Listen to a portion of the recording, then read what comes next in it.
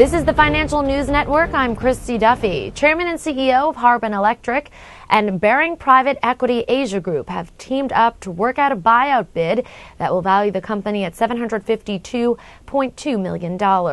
Harbin's chief Tianfu Yang and Baring are offering $24 per share to buy the rest of the Chinese firm that they don't already own. The bid represents a 24% premium to Harbin's closing price. Yang already owns 31% of the company. For further updates, make sure to subscribe to our YouTube channel. This is the Financial News Network. I'm Christy Duffy.